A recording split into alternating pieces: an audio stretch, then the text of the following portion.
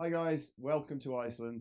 It's James Nader here on location. Just completed our 3-week shoot campaign for the German company Lamberts, and we've been really challenged by weather situations, locations, models, production, everything. But the one thing that has performed above all else is this camera.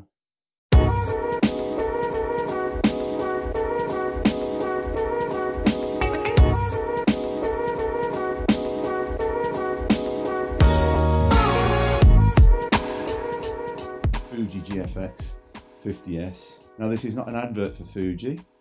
All I can say that the camera's performed absolutely fantastically.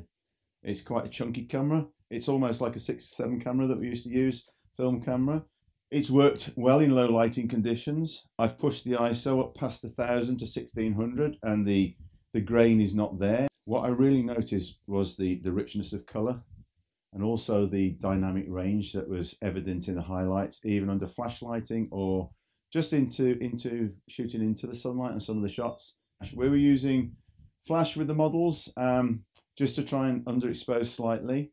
So this obviously performed well with that, putting a sync on it and everything. And I did use it at 1600 at one point, and the shots when blown up were pin sharp. I really enjoyed using it. Great definition on the back screen. This power drive or battery pack here is great for holding and shooting like so. We've got the viewfinder prism on the top, which really worked well. Sharpness, I am really impressed with. The focusing ability of the camera in low light was pretty good. So it's not for fast shooting. It's not for, I suppose, shooting cars and racing and runners and sport. But what it is useful for is planned image where you can shoot 1, 2, 3 shots. It does get a little bit slower in lower light in terms of the focusing ability, but if you're shooting fashion, you don't necessarily need to be shooting it on multiple frames. You know, like the Nikon, you got 7 to 9 frames a second. You don't need that. You just need to be more focused and more deliberate. The lens range that they gave us was a complete set, 32 to 64, a 64, a 110, and one other lens, I couldn't remember that. Also, a viewfinder that pivots around up and down. We didn't actually use that, we didn't need to. In terms of lightness and maneuverability, it was superb.